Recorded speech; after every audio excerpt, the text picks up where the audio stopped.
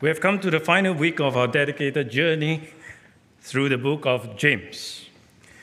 And I would like to take a moment to extend my heartfelt appreciation to all of you who have joined us from the start. Now, your commitment to this Rhema Bible reading movement has been an excellent example of your devotions to spiritual growth. And I hope it has been an enriching and transformative experience for you. How do I live out holy love in prayer and worship? Now, this is the title, or rather the topic for this week's devotion. Today, we explore James 5, a passage that serves as a guide for embracing this transformative love in our prayer and worship. And I trust that as we unpack this passage, we will uncover ways to apply his teachings in practical ways and practical and meaningful ways. Now, first of all, we want to thank God for James, the half-brother of Jesus, who spent the latter years of his life praying for the churches God was raising up. When James died and his body was prepared for burial, it was found that his knees were so hard from many hours of kneeling that they almost resembled the knees of a camel. And he became known as camel knees. The 4th century Christian scholar and bishop of Caesarea, Eusebius, wrote the first comprehensive history of the church. And he testified in Book 2, chapter 23, paragraph 6, that his knees, he here meaning James, his knees became hard like those of a camel in consequence of his constantly bending them in his worship of God and asking forgiveness for the people. So James, the half-brother of Jesus, also known as camel knees. The idea of praying on our knees is mentioned frequently in Scripture. Praying on our knees conveys humility and awe. It conveys an appropriate sense of who we are and who God is. Getting down on our knees tells us in a very tangible way, through the posture of our bodies. It tells us that something different is occurring in our experience that requires something different from our bodies.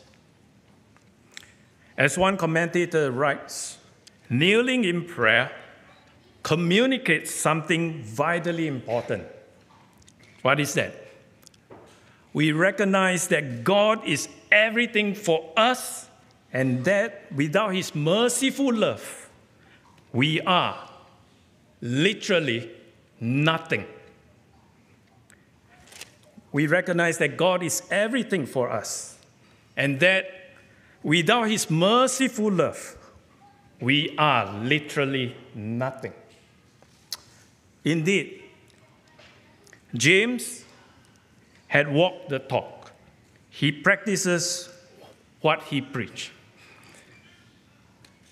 As your pastor, as I prepare this passage, I want to confess I didn't pray as much as I ought to.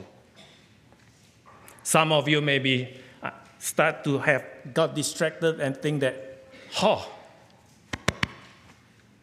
luckily, my pastor also like that.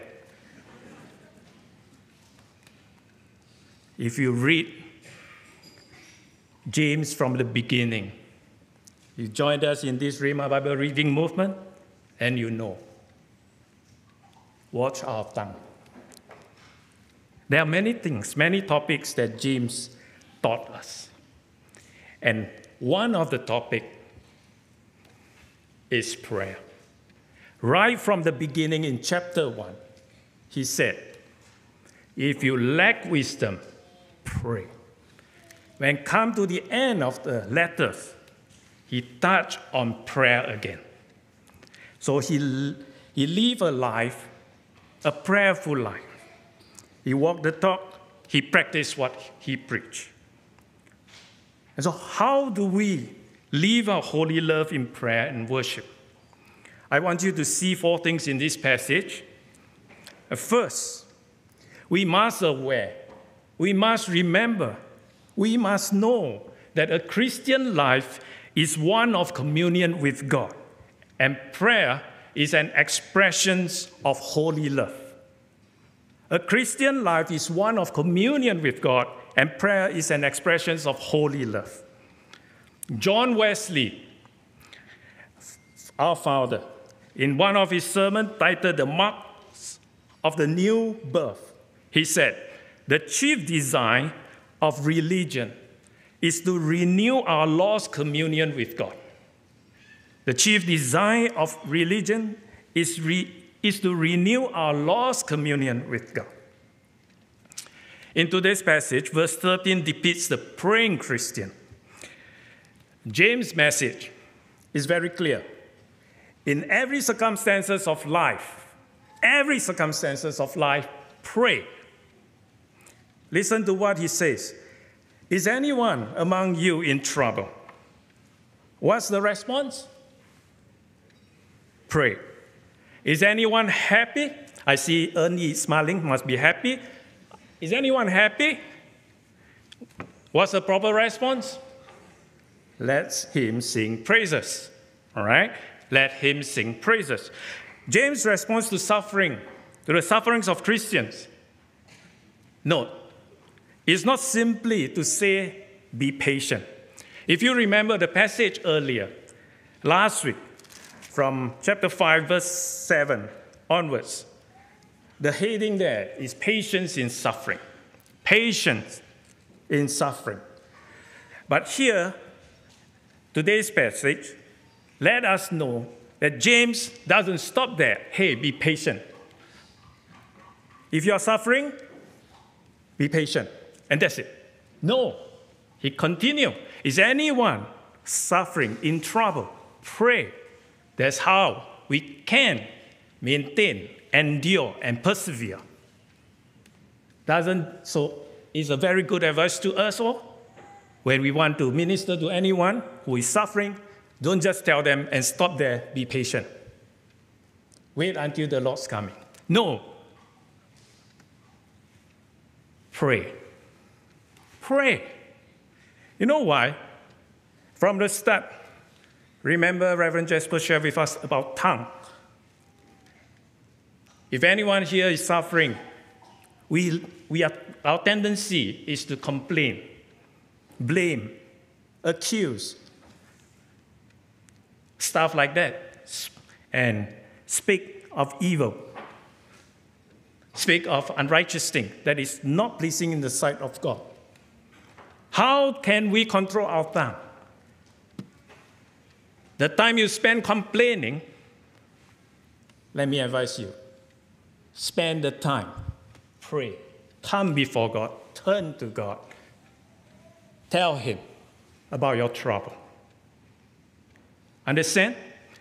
So James' response to suffering Christians is not simply to say, be patient, hang there, hang on, but rather to practically entrust yourself to the care of the Almighty God.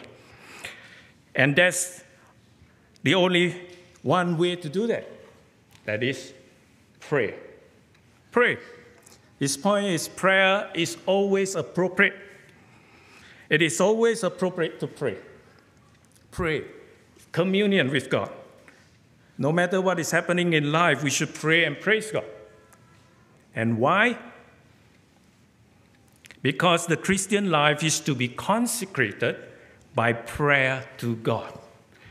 So that every pleasure that we enjoy is hallowed. H-A-L-L-O-W. lest I pronounce it wrongly. Hello. Am I right? Good. Thank you. And every pain is sanctified. So this is the best ring of our tongue. Pray. Come to the Lord. Ask Him for wisdom. Seek Him for help. So God wants us to talk to Him at all times. In trouble, He is our comforter. In joy, He is the giver of all joy. And in going to Him in prayer, we hallow every pleasure. And we sanctify every pain. The whole of Christian life is one of communion with God, manifested in prayer. When life storms threaten to overwhelm us, where do we turn?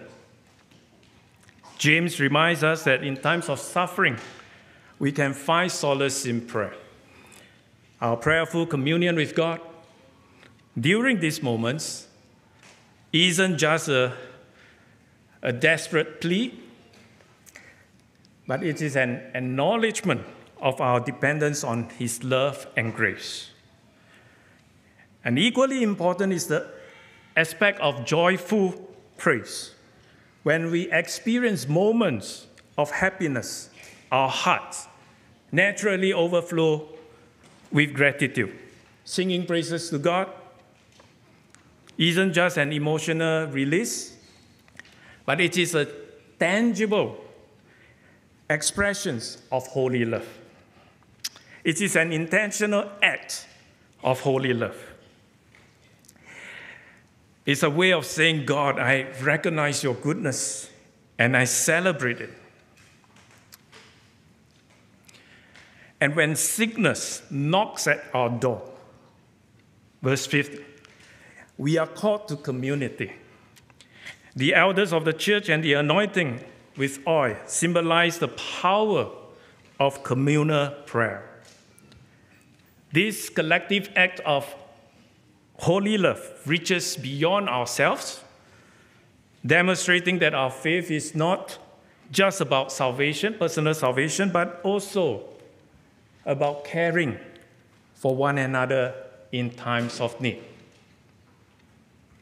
So verse 13 to 15, let's remember, a Christian life is one of communion with God, and prayer is the expressions of holy love. How do we live out holy love in prayer and worship? In all circumstances, what? Louder, please. Pray. Now, how do we live out holy love in prayer and worship? The second thing is confession and accountability, foundations of holy love. Verse 16, therefore, confess your sins to each other and pray for each other so that you may be healed. The prayer of a righteous person is powerful and effective. Now note the word, therefore. Okay? Note the word therefore. Our church,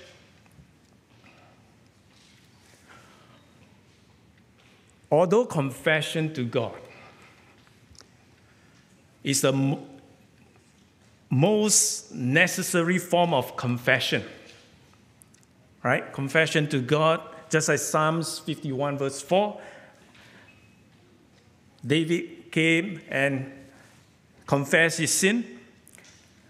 Confession to God is the most necessary form of confession. But any genuine Godward repentance, any genuine Godward repentance will be mirrored in relationship within the Christian community. I repeat, although confession to God is the most necessary form of confession, yes, we need to confess to God. But any genuine Godward repentance will be mirrored or reflected in the relationship within the Christian community. So believers should not only confess their sins to those whom they have wronged, they should also confess their secret sins of pride, lust, resentment, and greed to a trusted fellow believer or believers in a small group. Now, such confession, James tells us, will result in spiritual, if not physical, healing.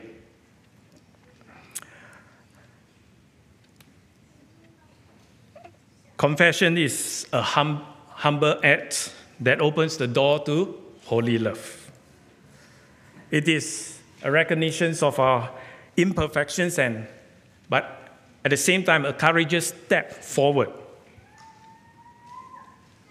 to take accountability. And James encourages us to confess our sins to one another. This is not about public shaming, all right? But it is about creating a space of vulnerability, authenticity, and accountability. No Christian life is journey alone. When we open up about our struggles, even for pastors, leaders, when we open up about our struggles, confess our sins to one another, and seek forgiveness, we foster an atmosphere of authenticity. Love must be genuine. And so when we come together, confess our sins to one another, we foster an atmosphere of authenticity where growth and healing can take place. And this practice reflects God's love as He welcomes us all with open arms when we turn to Him in honesty. Remember, if I hide any sin in me, God will not listen to my prayer. And confession is an act of love towards ourselves, others, and God. I want to pause for a moment.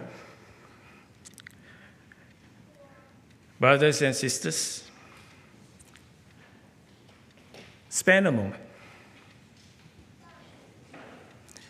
Ask yourself, is there someone you need to reconcile with or confess to? Is there someone you need to reconcile with or confess to?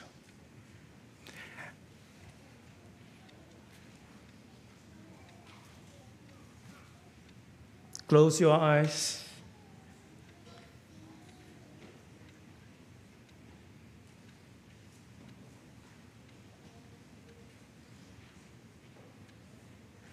Come humbly before God.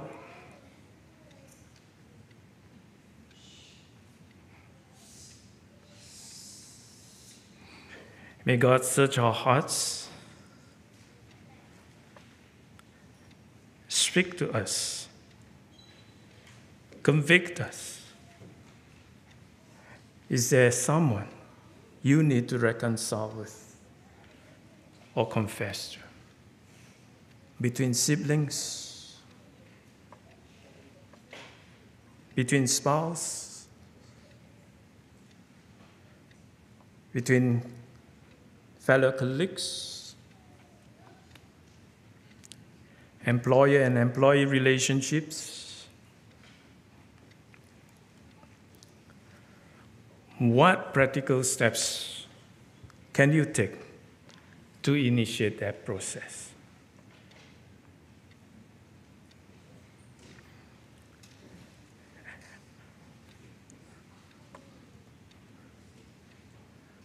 And I trust that you will pray about this. And James goes on to remind us the prayer of a righteous person holds great power. When we pray for one another, especially in the context of confessions and intercessions, brothers and sisters, we tap into a wellspring of holy love. When we pray for one another, especially in the context of confessions and intercessions, we tap into a wellspring of holy love. And our prayer becomes instruments of healing, restoration, and renewal, affecting not only our lives, but the lives of those that we lift up in prayer.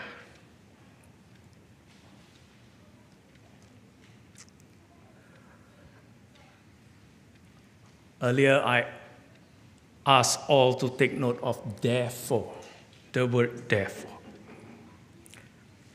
In verse 15, second part of verse 15, it implies there's someone who was sick because of sin. And so, they need the elders to pray over them. The word therefore here reminds us not to wait until things get worse. Pray. Come together as a community, confess our sins to one another, and pray. And that's why the next verse, or rather, the next part of it, James reminds us that the prayer of righteous person are effective. We don't have to wait until we are sick on the bed. Then we require an elder to come with anointing oil. Pray for us. No. In our community, we should practice. We should live out a holy love. Come together, pray for one another, confess, intercede for one another. And so this is my understanding of this passage here. How to live out holy love in prayer and worship. In every circumstances, pray. And we also come together to confess and pray for one another as a community. And the third thing is fervent prayer. Fervent prayer. Trusting God's plan. Verse 17 to 18. Now the story of Elijah reminds us that fervent prayer carries weight. It's recorded in 1 Kings chapter 17 and 18. Now it is not, we don't see Elijah raising his voice to God or increase the volume of his words when he comes before God and pray. So fervent prayer is not about the volume of words, but the intensity of our trust. It is not about shouting. It is about a heart that is earnest, that is undistracted, and fully surrendered to God. Holy love is evident when we surrender to God's will, trusting that His plans are greater than ours. And it demonstrates that our belief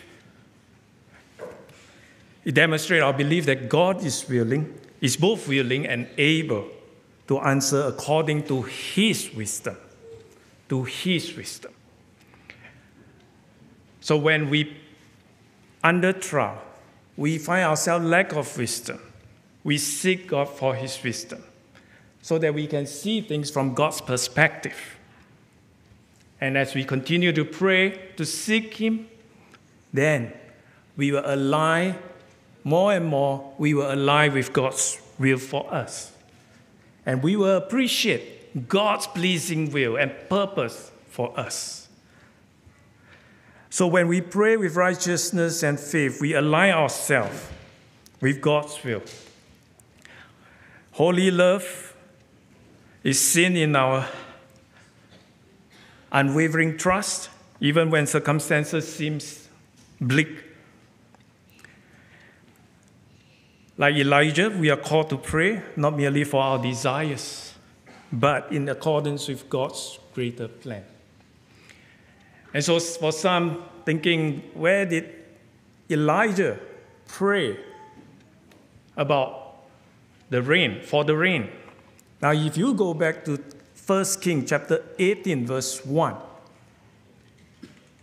Elijah, in fact, prayed according to God's will, because it was God who asked him to go to Ahab and tell him that there will be rain.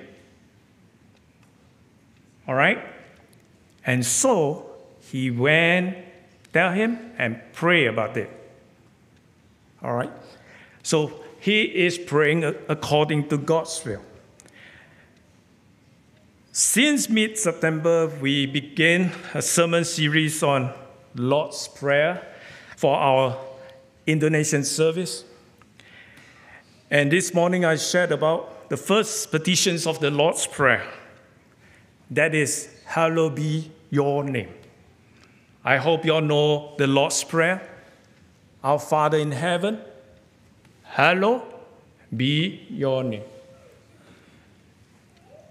What's next?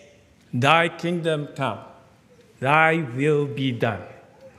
Now, there's three petitions. We must note the order of the petitions in this Lord's Prayer. The first three petitions have to do with God and with the glory of God.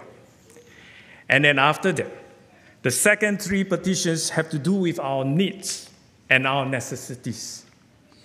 And that is to say, God is first given his supreme place, and then, only then, do we turn to ourselves and our needs and desires. It is only when God is given his proper place that all other things fall into their proper place. Prayer must never be an attempt to bend the will of God to suit us, to our desires. A prayer ought always to be an attempt to submit our wills to the will of God. Prayer. So fervent prayer is to completely trust God's plan for us, not to bend the will of God to our desires. So the questions for us today, brothers and sisters, what practices or habits can you incorporate into your life to help you stay focused on God's will in your prayers? What practices or habits can you incorporate into your life to help you stay focused on God's will in your prayers? The last thing is restoring the wanderer. It is a ministry of holy love. Verse 19 to 20. In these final verses, we encounter a call to restore those who have wandered from the truth. This act of holy love requires stepping out of our comfort zone. It is not judgmental, but reflects God's relentless pursuit of his children. This act of holy love requires compassion, not condemnation. Our role is to gently guide those who have strayed back to the path of truth, reminding them of our Father's unwavering love. So again, my questions to you, brothers and sisters. Today, is there someone in your life who has wandered spiritually? Is there someone in your life who has wandered spiritually? Your wife, your spouse, your children, your fellow brothers and sisters in Christ? How can you reach out to them with compassion and understanding?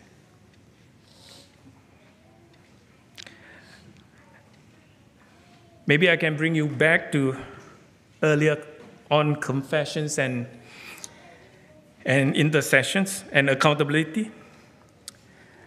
Now, as pastors, I pray, or I hope to see that fellow brothers and sisters, you belong, there's someone that you can confide in.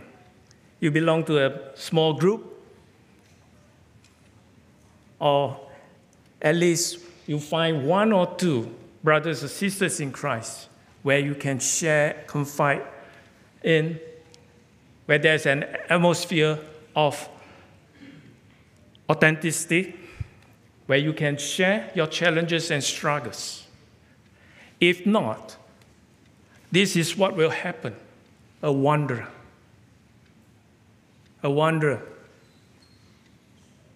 out there.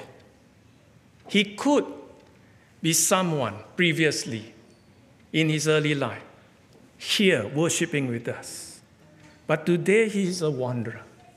And one of the reasons could be he do not feel safe to share his challenge. Just like kids. Today my son is here. Sometimes I'm worried because if he not to share with me, I ask myself, have I created an atmosphere for him, a safe environment for him, so that he can share? He can come forth about his challenges, struggles, anything. Do we have such a community ready? If not, verse 19 and 20, there you see the wanderer. They could be previously from us here. All right? So here, our role is to gently guide those who have strayed back to the path of truth, reminding them of the Father's unwavering love. Brothers and sisters, is there someone in your life who has wandered spiritually? Not only the doctrine, but the relationship in Christ. Was he condemned? Was he judged?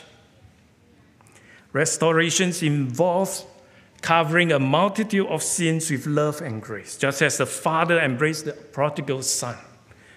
We are called to embody holy love by extending forgiveness and acceptance. So our pursuit of wandering mirrors the heart of God, who longs for reconciliation and restoration. So the last questions that I would like to ask is, how can you extend forgiveness and grace to others, especially those who may have wronged you or gone astray? As we conclude our journey through James 5:13-20, let's reflect on the truths we have explored. Living out holy love in prayer and worship isn't a passive endeavor. It is transformative lifestyle. It is about turning to God in all circumstances, offering authentic praise, supporting one another in sickness, confessing our shortcomings, praying fervently, and reaching out to restore those who have lost their way. So, may we internalize these teachings, allow them to shape our daily interactions with God and others, and we embrace holy love. As we embrace holy love, we become instruments of divine grace, radiate God's love in every aspect of our lives. Amen. Yes.